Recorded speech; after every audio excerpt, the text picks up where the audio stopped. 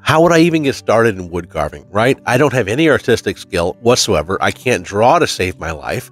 I don't know how to do this. I don't know what tools I would need. Where do I start? You start right here. Listen, my name's Johnny, and I'm going to show you guys what you need to get started in wood carving, right? We're going to go over the basic tools you need, which can be a strop, a knife, and some safety gear. And we're going to show you what you might need if you want to invest a little bit more, right? We'll give you a couple scenarios of what you can invest if you want to just get the minimum, the bare minimum, or if you want to put a little bit more money into it. And I'll give you those options, and we'll talk about why those options are good and what you're going to be looking for. I'll go over all that. And then there's other videos on the channel that you can explore to learn more about whittling as well, and more about wood carving, what things you might want to carve. So we'll go over all that and more. All right. The first thing we're going to discuss today is safety. And with safety, we're going to talk about carving gloves. Getting into carving, you should absolutely invest in a pair of carving gloves, one that has a cut protection rating. These are ANSI rated gloves. ANSI stands for the American National Standards Institute, and whether it's American or not doesn't matter. What we're looking for is a good measure by which we can measure the cut resistance of gloves. Now, these are A3, but what you want to find is something between A3 and A9. A1 is the least cut resistant, and A9 is the most cut resistant. The less it has, the more dexterity you'll still have in your hands while using the gloves. So with these gloves on, they provide a significant amount of cut protection over no glove at all. So this is a very, very sharp knife. I can rub it across this glove and it's not cutting into my skin. And to show you, right, this is absolutely a very sharp knife, right? Easily taking off chunks of wood. But again, not cutting into the skin. Now, the gloves like this, they do provide cut resistance for slicing, but they don't provide cut resistance for stabbing. So if you stab yourself, you're going to cut yourself. Don't stab yourself, right? That should be the rule. But when cutting, the odds are when you're new, you're going to wind up slicing your finger like this while you're not paying attention. You know, you might go into the wood and, oh, I hit my finger right here, I cut into myself. And that's what we want to try to avoid, which is why you would look into getting a pair of cut-resistant gloves like this. Now, outside of cut-resistant gloves, we have another option that you can start to get into, and that is finger wrap. I prefer finger wrap, but I have been doing this a while. I do not suggest that you start with finger wrap. I suggest that you start with a pair of cut-resistant gloves as a far better option for a new carver. So the way this works is you wrap the fingers that you're going to be using most in this material, it's bandage wrap, and then the blade won't harm the finger as much, right? These are not nearly as protective as that. I can cut through with this if I tried, but light touch of the blade is not going to give you those paper cut kind of cuts. So this is not very much protection at all. So understand that, right? The proper amount of protection, what you want to do for yourself, is a pair of cut-resistant gloves. So rule number one, or the first thing you should take away, is I need to invest in a pair of cut-resistant gloves while I'm new and while I'm learning, so that I don't cut myself open and have to pay for a hospital visit. So that's the first thing to think of right there. All right, let's talk about knives. Easy to find knife that is much better, much easier to carve with are the FLEXCUT knives. Now, I mentioned FLEXCUT first, not because they're the best, but because they are so easy to find and are infinitely reliable. These are each FLEXCUT knives. This is a set of 3 that I got when I was newer. And this is a rough out knife, a medium detail, and then a detail knife. So what's great about these knives is they are solid. I can immediately start whittling off large chunks of wood with this rough out knife, right? Cutting out big chunks is really easy with this larger blade. And that's what you're looking for with a rough out knife. Now, the medium detail knife can do the same thing, but just not as easy on those big cuts. And this detail knife lets you do smaller cuts much easier. So I can easily do a little V cut, a little other V cut, and another V cut, and another V cut. You can do all kinds of things with a detail knife. Nice and simple. These detail knives like this are just fantastic. Even today, having been whittling and carving for well over a year now, I still use this FLEXCUT detail knife probably once a day at least. I use a lot of knives, but at least once a day I'll go back to this FLEXCUT detail knife. That's just a sign of just how solid and reliable this knife is, and how easy it is to sharpen, as well as how well it keeps a sharp blade. Okay, so FLEXCUT knives is our fantastic starting option. I highly suggest that you start here, but if you want to get something a little bit better, there are other options. Now, I don't have all of the options with me. I don't have them all available to show you, but I do have some. So one of the options you can go with is a company called Badger State Blades, and they make some good blades. Another one is the Flatulent Retriever Workshop on Facebook, Frank Pamies. He makes good blades as well. I do have one of his offhand, and it's just another flat style knife, right? This is a detail blade I got from him. He makes custom handles, and these are a little bit more expensive, right? But we're talking about cheaper knives, less expensive knives for starting, and a really good starting knife outside of FLEXCUT are OCC Tools knife. And these are their logo, OCCT, Ozark County Craft Tools. This is a rough out knife and a detail blade. And these are absolutely fantastic. And I have been using these not long after I started. I got a set of OCC Tools knives. And this large blade, even though it's large and cumbersome, as a rough out blade, it's flat. It holds a sharp edge so easily that it is absolutely one of my favorite knives. I mean, look at that chunk that I just cut off of there. Look at that chunk of wood coming off so easy with this knife. Look at that. It's a big chunk of wood. This detail knife is the same. Like, it is just ready to bite into wood and take off whatever you throw at it. I love the OCC Tools knives, so they're fantastic as well. But they're a little bit harder to get a hold of.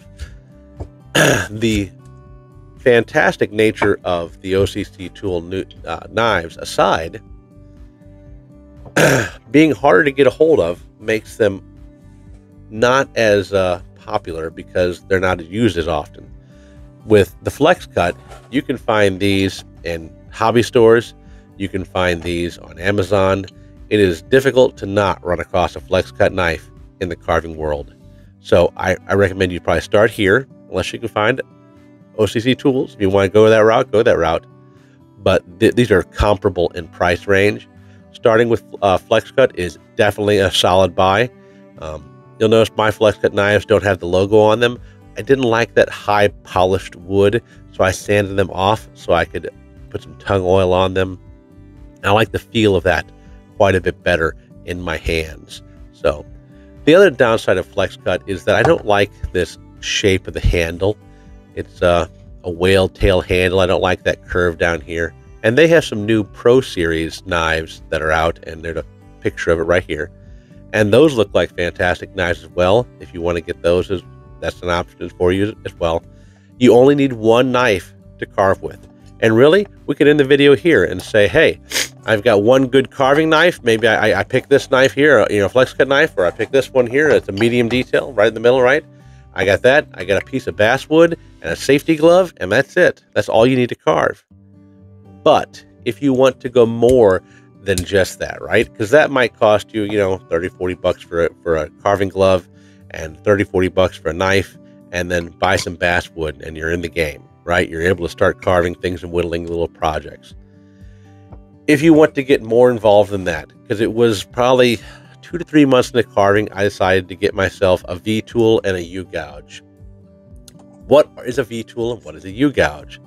So a V-tool is shaped like a V. You see that little V right there? And it allows you to cut channels. Now, these are things that you can do with a knife, right? So let's say I have this detail knife, right? I can easily cut a channel in by cutting a line and then cutting it on the other side here. And I can take that little sliver out, and I've got this channel that I cut into the wood, right? But rather than do that with that knife, you could just take a V-tool and you do this and carve straight up. And I get the same channel. But with the V-tool, I have the added bonus of I can add a curve to it. I can bring it along and easily pilot this thing far easier than I could with a knife and make that swooping wiping, slashing, whatever kind of cut. And that's fantastic. It's great for making hair when you're doing faces or doing lines on a snowman's bandana or on his hat. They are absolutely fantastic tools. And having a V tool would really help you out in the beginning because it makes carving easier. And the easier you make it, the easier it is going to be to get into the hobby and learn it. So, other than a V tool, I had a U gouge. And a U gouge is the same thing. It's just shaped like a U, like a little scoop, right? And this is about a number 8 in size. And it creates a nice little smooth channel, right? A rounded channel rather than a V-shaped channel, which is just a right angle kind of. This creates a smoother channel. And this is fantastic as well for making lines and details in your carvings. So if you're going to start with tools outside of just a knife, what you should start with is a V tool and a gouge, and probably about a number 8. Now, when it comes to a V tool, FLEXCUT makes great V tools, and this is also a FLEXCUT. Again, I sanded down the handle. I didn't like that glossy handle, and this is a palm tool, right? They make larger tools that have massive handles that come up pretty far. You don't want one of those. A palm tool you can easily keep right here and then push into whatever you're carving or pull down into a carving. That's much easier to manage, much easier to handle. So if you're going to go for something outside of carving glove and knife, then go for a V tool and a U gouge, and about a number 8 for the gouge, and about a 60 to 70 degree V tool, and you'll be all set.